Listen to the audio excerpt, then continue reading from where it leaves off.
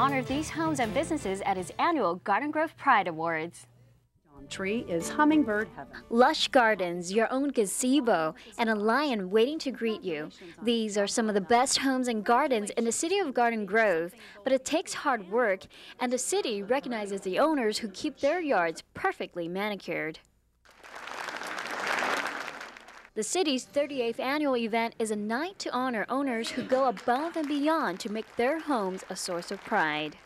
Garden Grove Pride is our longest-running city program and one of the most important. And this event is a way for city leaders to thank our award-winning residents for working so hard all year and keeping their homes attractive. Volunteer judges went out to all 17 zones in Garden Grove to find these homes, and they are the cream of the crop. It's just great to see so much of the community involved with this sort of thing.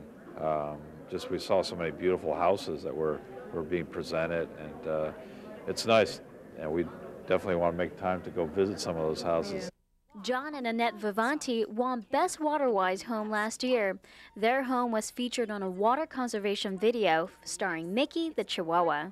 It's a new category that promotes ways to keep a nice yard without a lot of water. The city also put the spotlight on Driesen Zodiac Aerospace, King Off-Road Racing Shocks, and Kiwanis Land for having the best-looking businesses. But there can only be one award for the best of the best Garden Grove home, and that goes to the bountiful home of the Nguyen family.